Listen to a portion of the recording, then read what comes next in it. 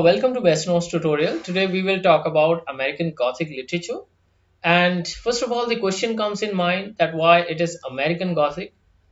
American Gothic literature combines Gothic elements with American themes such as religious and wilderness, anxiety, westward expansion, and racial tensions. So, as you can see, it has Gothic elements. What are Gothic elements? First of all, we should know. First is macabre, death of fear, supernatural elements you will witness there, and later we can discuss about psychological trauma you will feel while reading Gothic genre, and then the final one is terror. And it started in between, you can say, late 18th and early 19th century. Okay, so remember this: late 18th and early 19th century, the time period of American Gothic literature. If we talk about important works in this genre, American Gothic literature, so first of all, the most important work is The Legend of Sleepy Hollow. The Legend of Sleepy Hollow, this work brought this, we can say, by Washington Irving was the first short story that ignited the American Gothic genre. So this work, The Legend of Sleepy Hollow, this work was by Washington Irving. Next is Edgar Allan Poe, and this writer is a short story writer.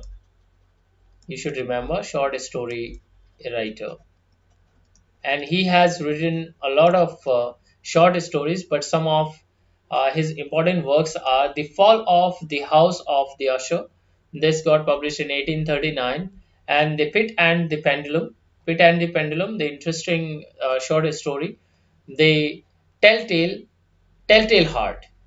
So these are important works by Edgar Allan Poe. Next important writer is Nathaniel Hawthorne. The Haunted Mind is the work by this writer. And these all works, if you are studying Gothic literature, these question can be asked from there. The Yellow Wallpaper. Yellow Wallpaper is by Charlotte Perkins.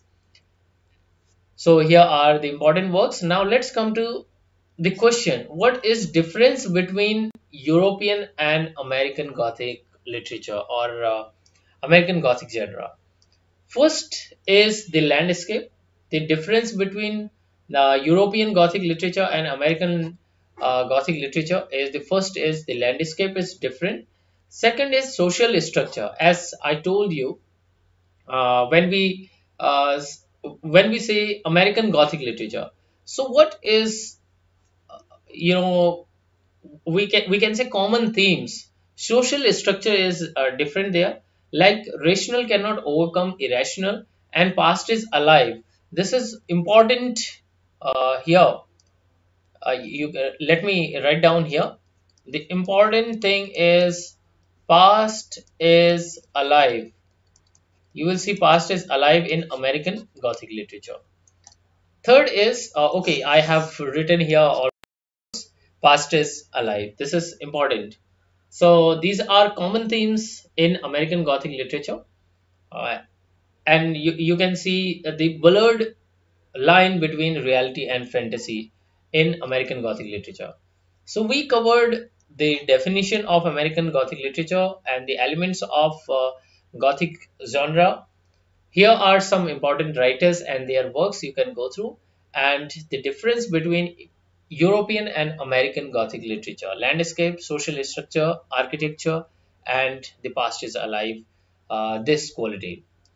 So, if you like the video, you can thumbs up the video, and you can write down in comment box which next topic you wish to study with me at 7:30. So daily at 7:30 you can visit the 7:30 p.m.